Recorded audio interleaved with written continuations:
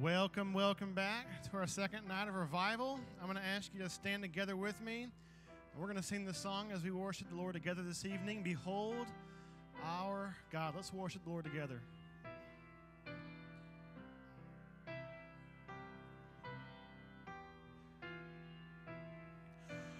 Who has held the oceans in his hands? Who has numbered every grain of sand? Kings and nations tremble at his voice. All creation rises to rejoice. Behold our God, seated on his throne. Come, let us adore him. Behold our King, nothing can compare. Come, let us adore him.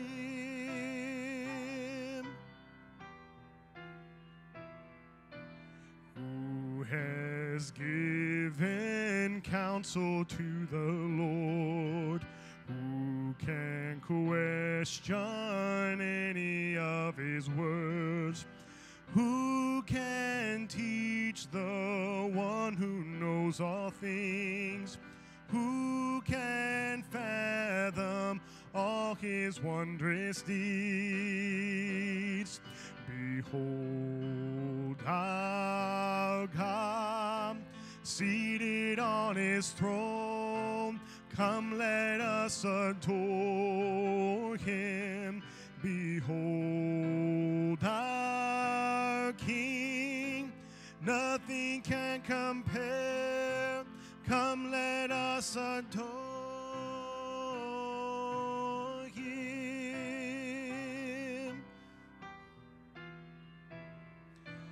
Who has felt the nails upon his hands, bearing all the guilt of sinful man? God eternal, humble to the grave, Jesus Savior, risen now to reign. Behold our God, seated on his throne. Come, let us adore him. Behold our King, come, let us compare. Come, let us adore him. Amen. Thank you for that great singing, preacher. Amen. Brother, you got a maze up here. I don't know how you're going to preach up here. You're going to move something, right? Amen. It's good to see everybody tonight. We're going to open up our service with a word of prayer. I'm going to ask Brother Dave Bishop, would you pray for us tonight?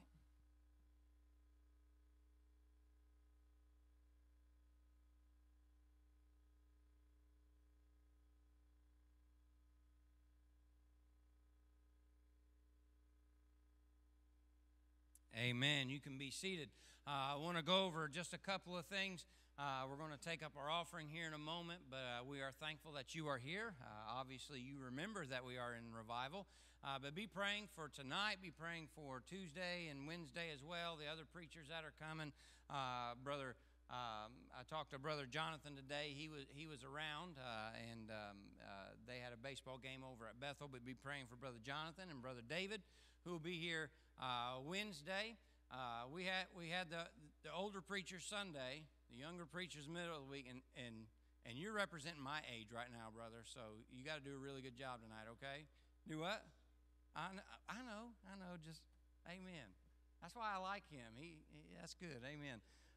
But we're excited about tonight. They're going to sing some songs for us in a little bit, but I'm going to invite our ushers to make their way to the front. We'll take up our Wednesday offering. And so as they make their way up here, remember everything we take up is going to go to our different evangelists for the week. And so we're excited about them, excited what the Lord is already doing in our hearts and lives. And so with that being said, I'll have Brother Emmett, if you would please pray over the offering.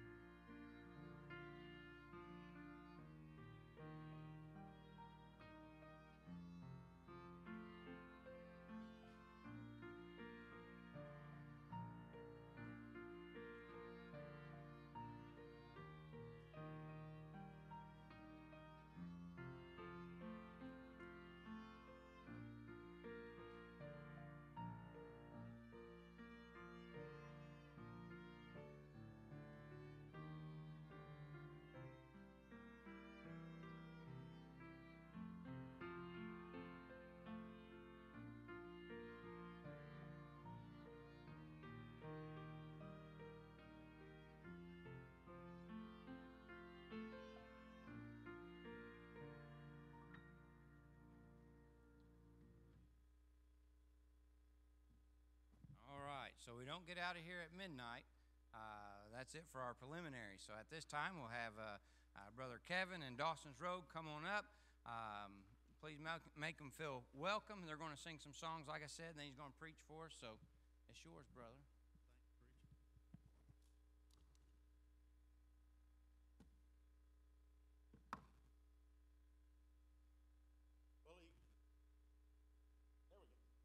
Are you glad to be here tonight? Amen. Well, let's have church together, all right?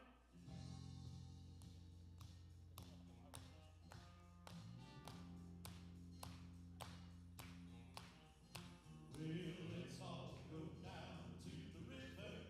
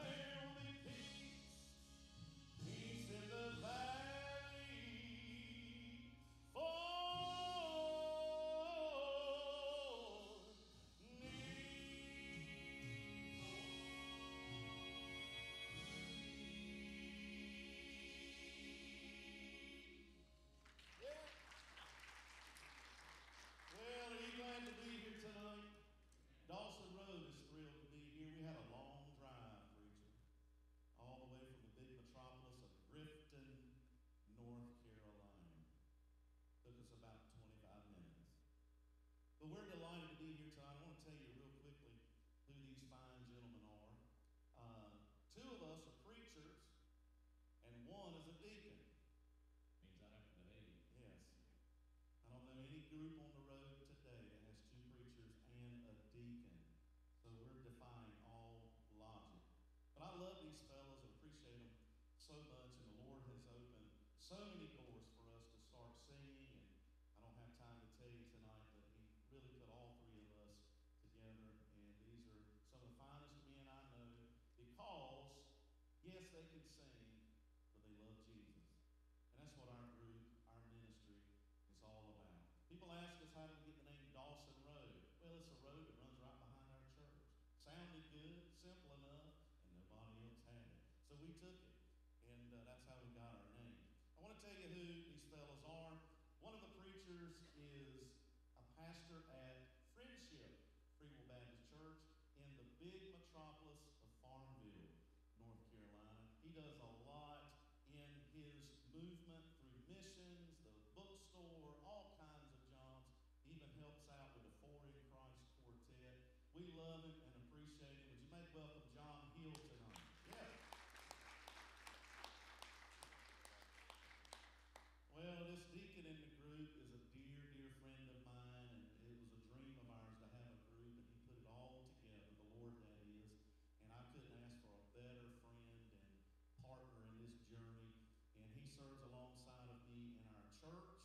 He's a deacon. He's traveled with some great gospel groups and just loves music. He's a contractor. Most of all, he's a great man of God, and I appreciate him. I'm so thankful for him. Are you thankful to see Daniel Albritton tonight?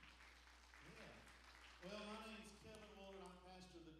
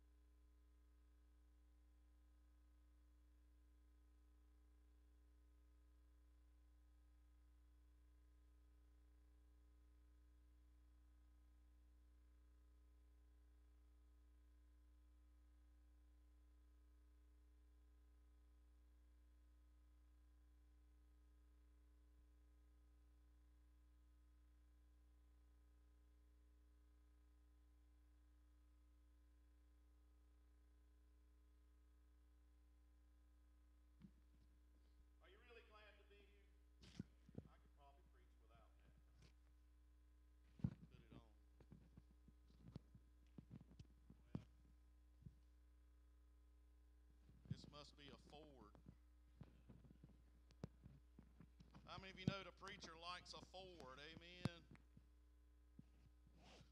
There we go. Is that on? All right, good. Are you really glad to be here? There you go. We do have our recording project out there. It's the only one we've done, and everything we sang tonight is out there if you'd like to take us home with you. We'd love to go home with you. We'd love to ride in your car, be in your stereo, go to work with you. We have a CD, MP3, and we have some of these preachers. Did you bring yours with you? It's not any good in your office. We sell these signs at our table. They're not made in China, and they're only $5. And they become a big hit wherever we go because this originated, I was preaching revival somewhere, and I was in a church, and let me tell you something. It was as cold as a December evening. It was so quiet. It was just, I'll just be honest with you, it was dead. And I was preaching, and I was plowing deep, and I was shucking the corn, as they say. And I got to a point in my message when I thought everybody should have said amen. But they didn't. So I pulled out a piece of my notes from my sermon, and I scribbled on the back really big, amen. And the next time I got to preaching, Brother Nick, I stopped, and I held it up, and they caught on. And somebody went and made me a real professional sign that sits under my pulpit. When my people get quiet, preacher, I hold it up. How many of you know, you've been preaching long enough to know, when you go certain places, sometimes you have to bring your own with you. And ladies, these work really well, let me tell you. It's a joy to be here. Thank you, Pastor. Do you love your pastor tonight? You didn't even need that. I'm proud of you, all right? I appreciate his ministry and Tabernacle Church. And we're literally neighbors just up the road from you guys. And I'm thankful for what the Lord is doing here in this church. I want you to take your Bible tonight and turn to John chapter 6. John chapter 6. And as I tell my folks, keep it open. I want you to see what the Lord hath said. This is probably my favorite miracle in the Bible. I absolutely love this passage. And anytime I get a chance to go somewhere I have not been before, I have to share this passage because it has meant so much to me through the years. John chapter 6, we're going to begin in verse 1. Now, you've been sitting and listening and encouraging us as we were singing. I want you to stand if you're physically able, and we're going to look at these verses together. John chapter 6, beginning in verse 1. You follow along with me. And after these things, Jesus went over the Sea of Galilee, which is the Sea of Tiberias. And a great multitude followed him, because they saw his miracles which he did on them that were diseased. And Jesus went up into a mountain, and there he sat with his disciples. And the Passover, a feast of the Jews, was nigh. When Jesus then lifted up his eyes and saw a great company come unto him, he saith unto Philip, Whence shall we buy bread that these may eat? This he said to prove him, for he himself knew what he would do. Philip answered him, 200 pennyworth of bread is not sufficient for them, that every one of them may take a little. One of his disciples, Andrew, Simon Peter's brother, saith unto him, There is a lad here, which hath 5 barley loaves and 2 small fish, but what are they among so many? Jesus said, Make the men sit down. Now there was much grass in the place, so the men sat down, in number about 5,000. Jesus took the loaves, and when he had given thanks, he distributed to the disciples, and the disciples to them that were set down. And likewise of the fishes as much as they would. Now look at verse 12. When they were filled, he said unto his disciples, Gather up the fragments that remain, that nothing be lost.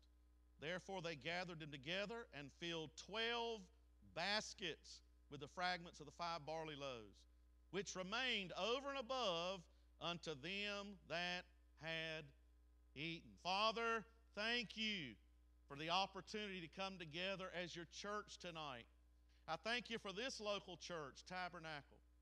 And I pray, Lord, for the pastor, his dear wife and family.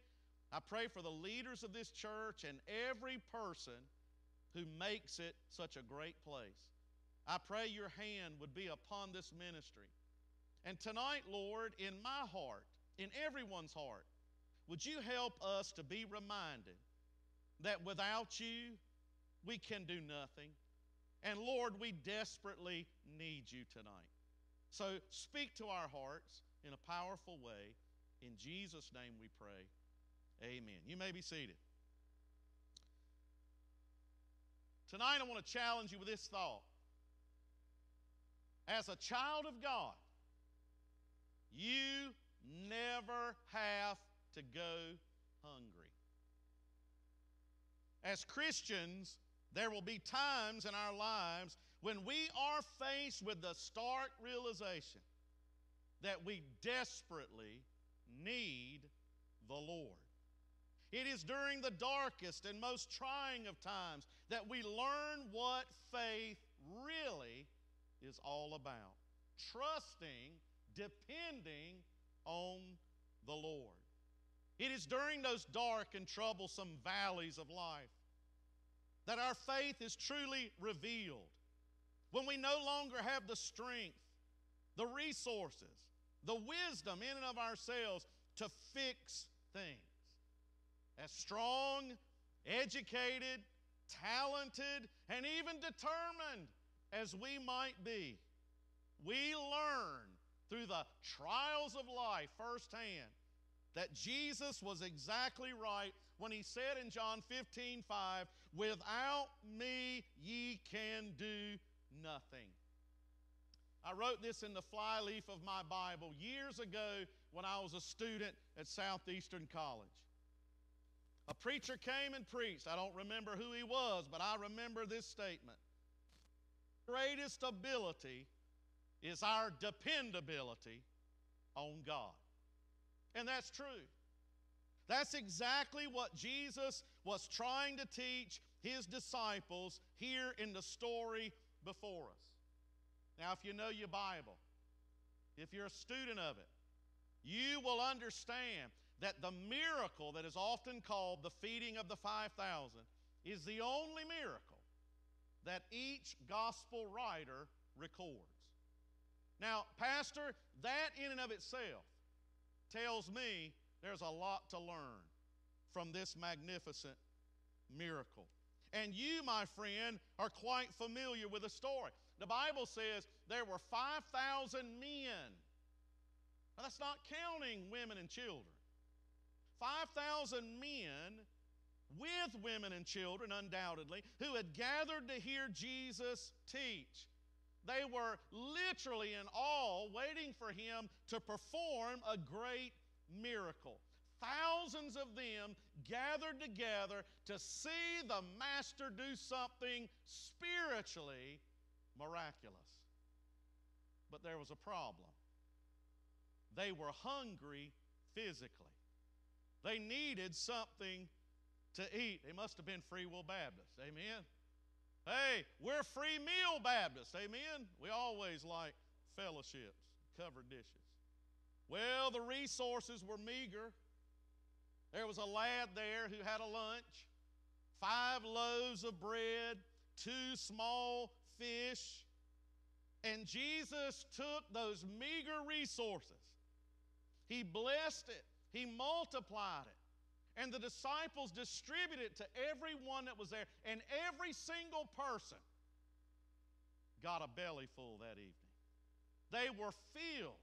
And the Bible tells us that they were filled so much that the disciples went around and collected the fragments. In the South, we call them the leftovers.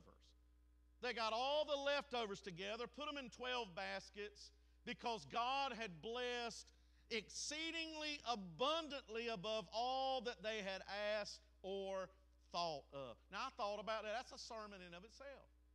How many of you would say with the preacher tonight, God has blessed me far beyond what I need and what I deserve? I'm like David, my cup runneth over. God has blessed this preacher. And by the way, if God has blessed you tremendously, and I'm convinced He has, shouldn't we take the baskets of leftovers, so to speak, and bless somebody else? Oh, you can be a blessing to someone. I've been blessed. You've been blessed. I got to thinking about that this afternoon. I've been saved. I like that word. I've been saved. I've been forgiven. I've been adopted into the family of God. Hey, you're looking at a child of the King tonight. I'm somebody because of Jesus. I'm not what I used to be. I'm not all that I should be. But I'm one of His. And He is mine. Oh, we have the Holy Spirit living within us. Oh, I'm a part of His church, His bride, His body. I've got His Word that feeds me. I can talk to Him in prayer. Hey, I've got clothes on my back, shoes on my feet, a warm place to lie down. I've got a beautiful, loving wife at home, 2 beautiful girls. I'm a blessed man. And did I mention I pastor the greatest church? Amen.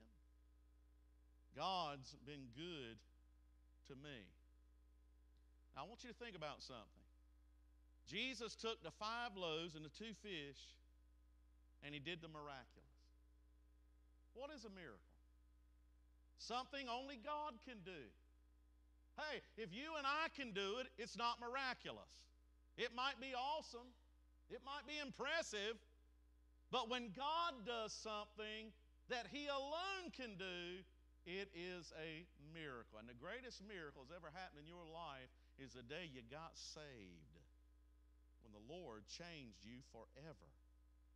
5,000 and above people didn't have to go hungry that day because Jesus was there. And I want to challenge you, just for a few moments, if you know the Master, if you're following the Master, there's never a day in your life that you have to go hungry for what you need if you'll trust Him. You say, preacher, what do we see here? We see the Master doing what only He can do. I want to point out 3 things to you this evening. Number 1, when we look at verse 5 and 6, life has its share of tests. Would you agree with me tonight that life can be quite difficult? How many know what it means to walk through the valley of life? The troublesome, dark times. We are, as I preach Sunday morning to my folks, we are a needy people. Life has its share of tests. Look at verse 5 and 6 again in your Bible. When Jesus then lifted up His eyes and saw a great company coming to Him, He said unto Philip, Whence shall we buy bread that these may eat? And this He said to prove Him, that is Philip, for He Himself knew what He would do. I want you to notice that before Jesus fed the multitude, He looked at one of His disciples, Philip, and He said, Philip, there's a lot of people here, and I'm paraphrasing, thousands of people. They've come to hear me. They've come to see the mighty works of God. But there's a problem, Philip. These people are hungry. And He looks at Philip, and He puts Philip to the test. He says, Philip, what are we going to do? Philip, what do you propose is the answer for the test before us? I got to thinking about that. Every single day of our lives, we are faced with tests. We are faced with evaluations, if you will, of our faith. The Bible says that Jesus said this to him to prove Philip. In other words, He wanted to determine Philip's faith. faith. But here's what I want you to understand. Jesus already knew Philip's faith. The point Jesus was trying to make was, Philip, I want you to see your level of faith if you're going to trust me for the miracle. Well, I'm quite convicted of Philip's situation and what he did. And every day of our lives, and sometimes they are enormous tests, we're faced with the challenges of our faith as well. Anybody ever been here before? How about when the money runs short, but the bills keep on coming? How about when a job falls through? When sickness or disease sets in? When these old bodies won't do what they need to do anymore? The preacher has mentioned several people in your church sick and battling. That's a constant in every ministry. Because we grow older and our bodies begin to break down, don't they? You might be facing a test of your faith when it comes to your physical stamina tonight. Oh, when disease sets in. How about when a marriage is falling apart? When a child is wayward and rebellious and living in sin? Hey, when you're facing loneliness and depression, or you're battling some besetting sin that the devil's using to have a hold upon you. It's a test. It could be any number of things. But here's the question. What do we do when the test comes before us? Do we trust the Lord? Or do we do what Philip and later Andrew did? Which brings me to my second point. Life is filled with test. But number two, you're going to fail the test every time if you only trust in yourself. Do you hear me? You're going to fail every time if you only trust in yourself. That's what verse 7 through verse 12 teaches us. Because Philip responds to Jesus in a faithless, fleshly, non-spiritual way. Jesus looks at Philip and says, Philip, what are we going to do? And this is instinctively what Philip did. He started calculating how much money they could muster up and how much food they could buy. And he looks at Jesus and he says, well Lord, 200 pennyworth is not enough to give every person just a little bit. You know what Philip was doing? He was doing what we do too many times. He was trying to solve the problem. He was depending on himself instead of depending on the master. Oh, and listen to me. Faithlessness, not trusting the Lord, is contagious. Because Andrew was there. And he heard Philip's response. Andrew says, well, Lord, there is a lad here, and he's got a little lunch with him. He's got 5 loaves and 2 small fish. And listen to his faithlessness. But what are they among so many?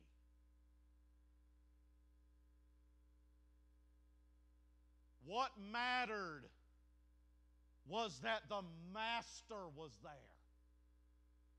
Was this not the same Lord and Master who had called them? Was this not the same Jesus that they had seen work so many miracles before? This is the same Jesus that gave sight to the blind, caused the dumb to speak, the deaf to hear. Hey, this is the same Jesus that went walking on the water during the storm and said, "Peace, be still." And everything subsided. This is the same Lord who went to the tomb of Lazarus and said, "Lazarus, come forth." This was the same Lord that could raise the dead. Here was the bread of life, the living water, the Son of the living God right before them. And Philip was trying to figure it out on his own. And Andrew was doing the same thing. They were without faith. And how many times do we do the same thing? I don't have to pastor this church to know it has problems. What do you mean, preacher? Every family in here is facing problems and trials and dark moments. If you're not, let me come join this church. Is there something peculiar about you and different? But I guarantee you I'm right, Pastor. And you know these people and you love them and you've been here long enough to know where they sit. And you know what families are going through. You know the trials that they're going through. And so many times, let me tell you something, I've been there. I still find myself quite often facing these kind of tests. When your back's against the wall, you don't know what you're going to do. You don't have the answers. Your strength is gone. And it gets discouraging. And Jesus all along is saying, fellas, I'm right here.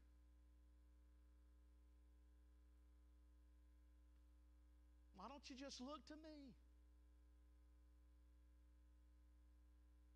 They were a hard-headed bunch just like we are, preacher.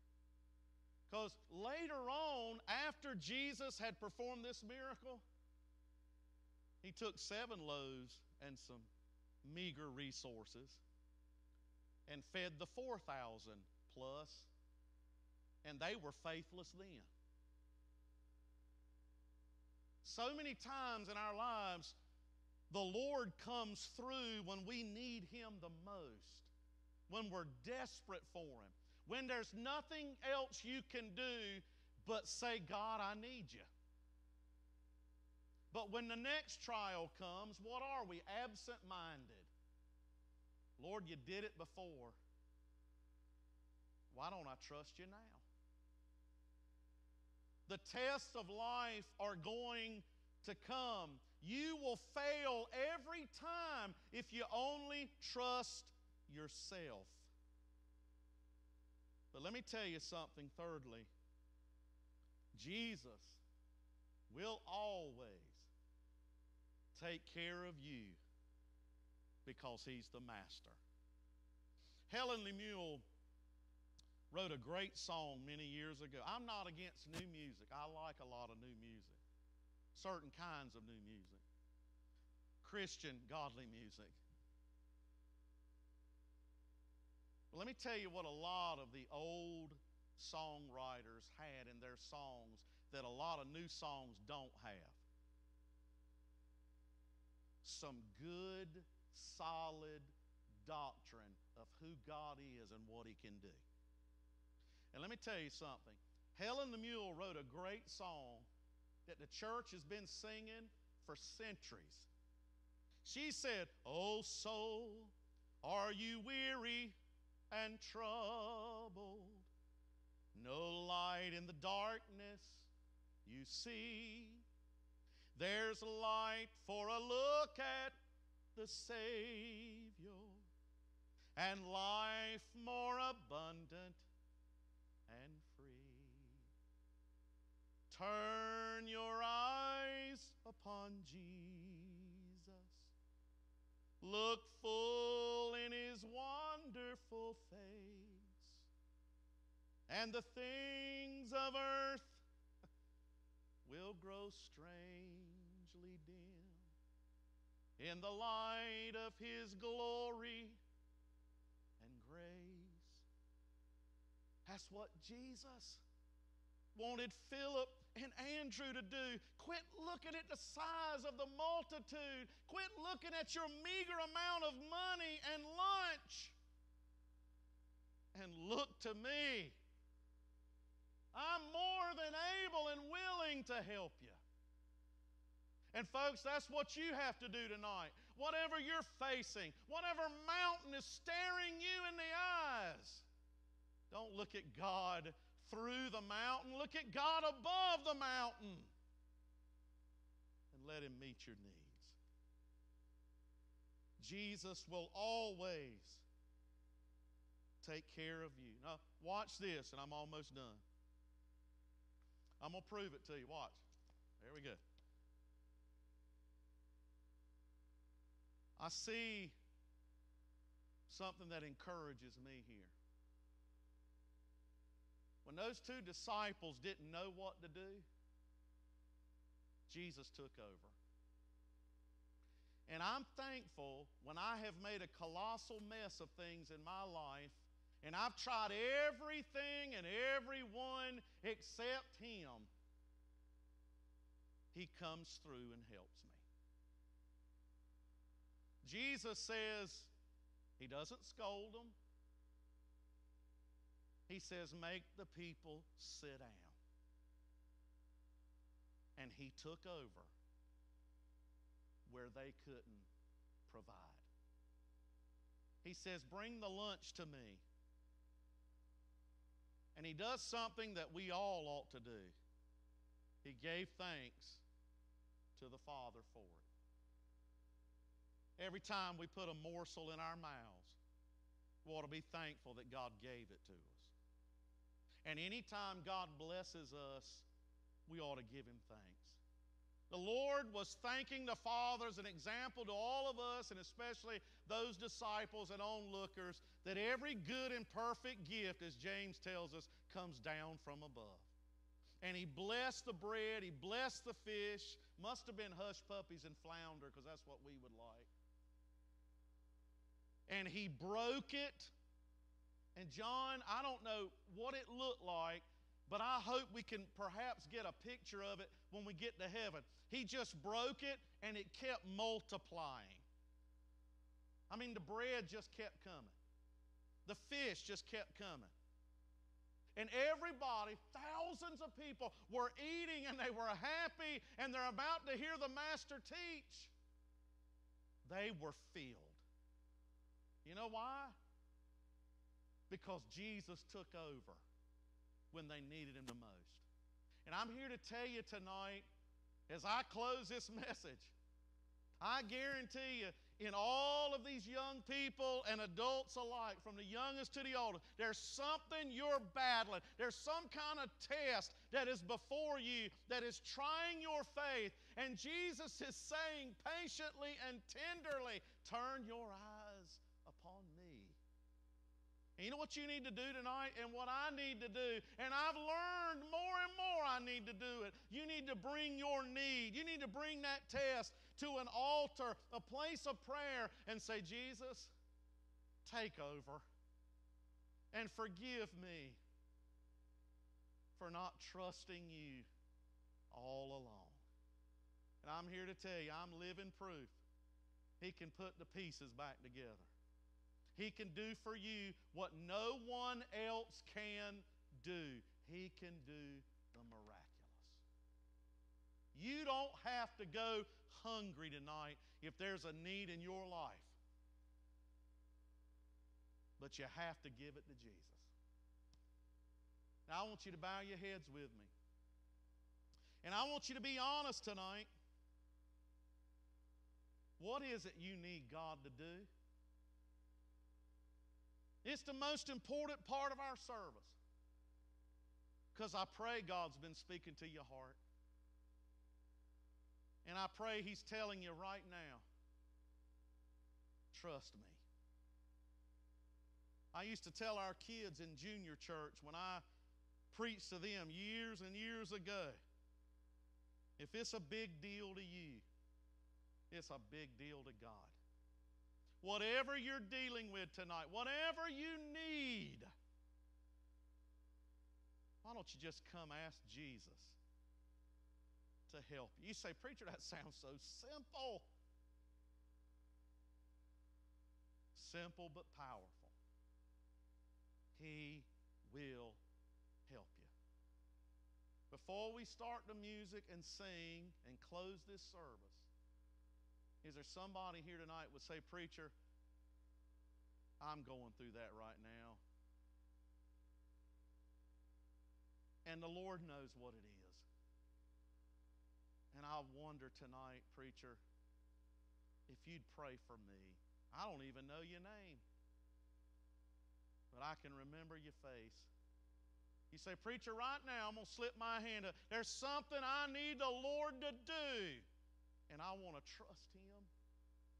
Would you pray for me? Would you slip your hand up tonight? Let me pray for you. God bless you. Be honest. We're needy people. Let's all stand to our feet. Tonight, this altar's open. I'm pretty confident that this is a church that wants you to use it. My brother's going to lead us in a song. Why don't you come tonight? Bring your need, your family's need, your church need. Why don't you come bring it to the Master tonight?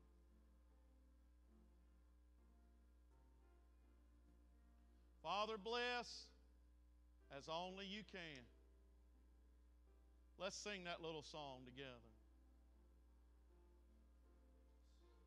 Are you weary and troubled? No light in the darkness you see. What is it you need tonight? What are you hungry for?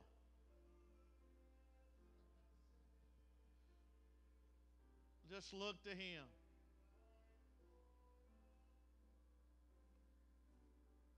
Oh, you know that little chorus, sing it. Turn